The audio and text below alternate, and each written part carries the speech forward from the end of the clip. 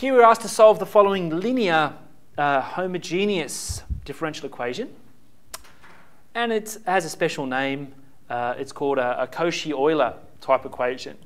And you can see that the coefficients of u prime and u double prime are functions.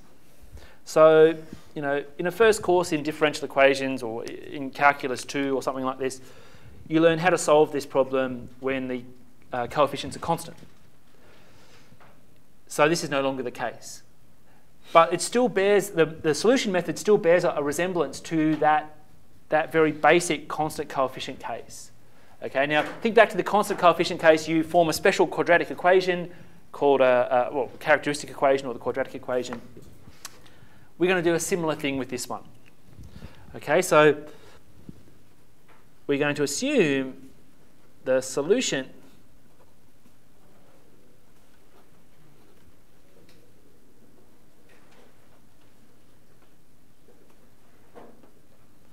is in the following form: x to the lambda, where lambda is some number that we would like to determine. Okay, so let's see how we can determine lambda. Well, let's just differentiate it once, differentiate it twice, and sub it into the left into star.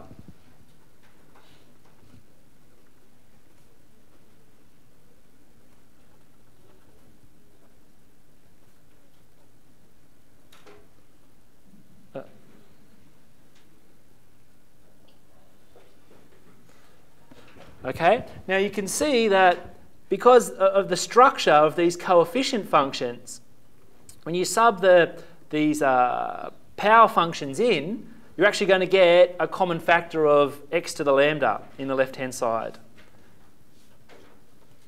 And that goes in there, and you're going to get well, basically, you're going to get the powers all coming up to lambda.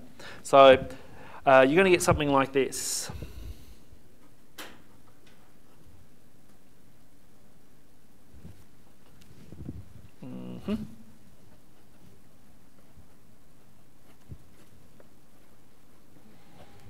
Okay, so we can form a quadratic in here.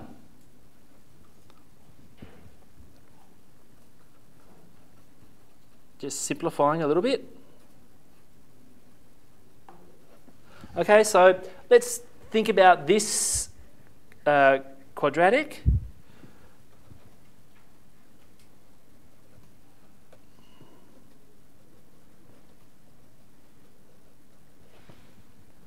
Okay. Now, the first case is true if and only if the x is 0, right? The second case, this is the case, the non-trivial case, the case that we're interested in. Okay, so what I can do here, I can solve the quadratic and find lambda in a number of ways. With this one, I'm going to complete the square and just rearrange it. So you take half the coefficient of the lambda, square it, add it, and take it away from the left-hand side.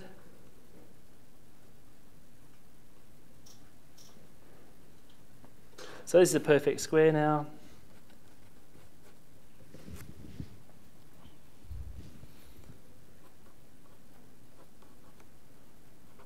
So if I take the positive and negative, or take the square roots of both sides, I'll get something like this. I'll get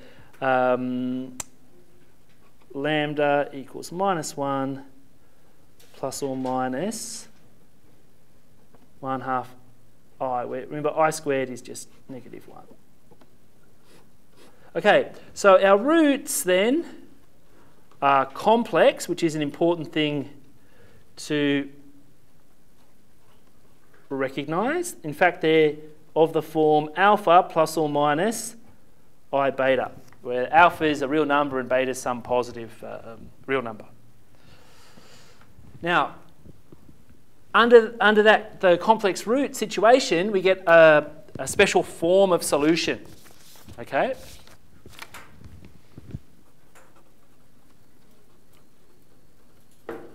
It's the following form. X to the alpha times the following.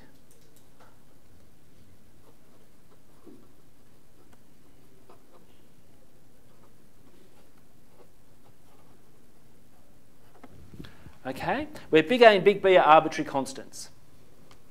So this is a slightly more, I guess, abstract version of the version that you saw in first year. Okay, in first year you would have an exponential here, and you wouldn't have the logarithm here. You just have bx and beta x and beta x. Okay, so here alpha's -1, beta's 1/2. So we get the following.